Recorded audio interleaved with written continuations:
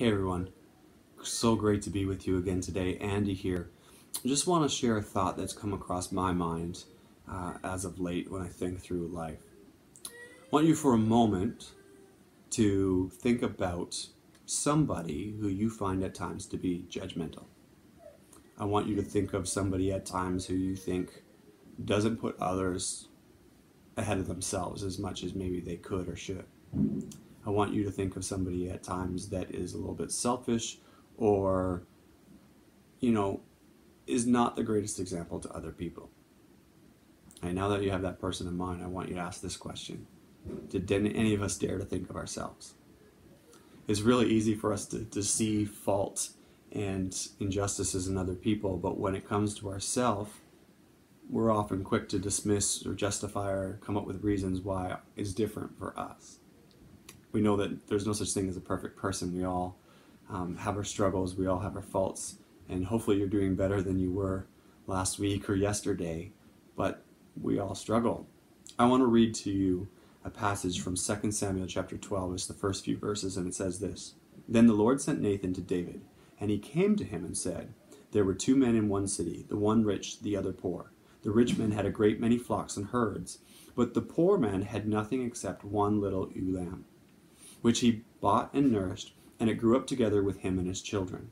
It would eat of his bread and drink of his cup and lie in his bosom. It was like a daughter to him. Now the traveler came to the rich man, and he was unwilling to take from his own flock or his own herd to prepare for the wayfarer who had come to him. Rather, he took the poor man's ewe lamb and prepared it for the man who had come to him.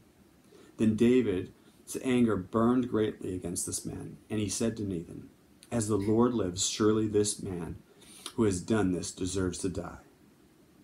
He must make restitution for the lamb fourfold because he did this thing and had no compassion.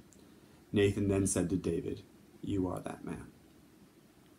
We know from previous accounts that David had become king, and he really had access to anything he wanted. And yet, he committed adultery, took another man's wife, and covered up by having her wife's husband put to death. And yet, when he was confronted with the story with different words or language put on it, he saw the fault, he saw the guilt, and he thought that that person should be punished. But he wasn't willing to acknowledge that he was that person. Or at least he was trying to hide it from the rest of the world.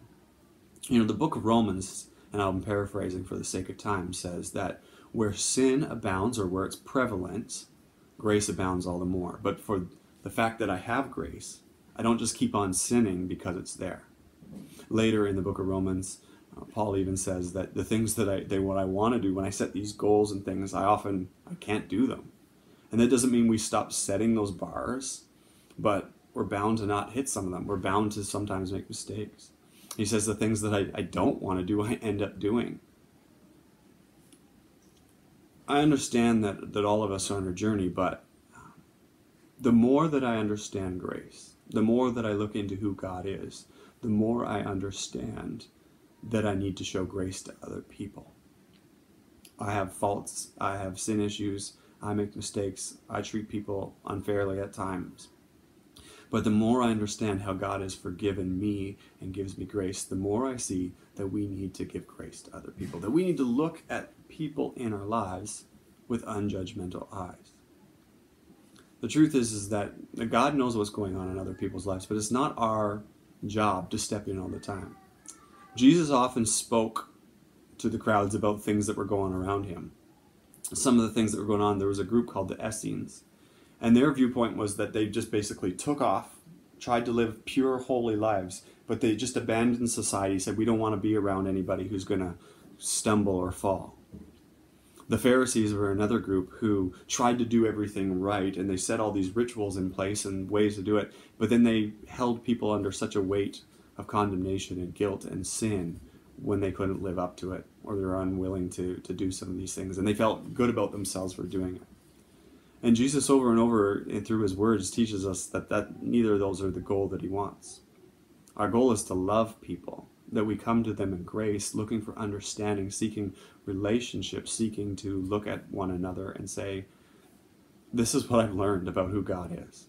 And my understanding is that the more we come into contact with the real Jesus, when we come into contact with the God of the Bible who is gracious, people will be drawn to change their ways. And they won't have to be necessarily taught or told every little thing, but just naturally things will happen.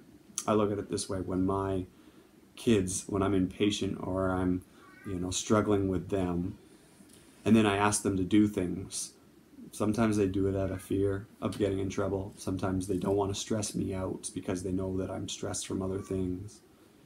But when I spend time with them and I show them I love them and I'm gracious towards them and all these things, and then I ask them, hey guys, can you help me with this? Or would you be willing to do this? They're much more apt to do things. And I think it's the same for mankind.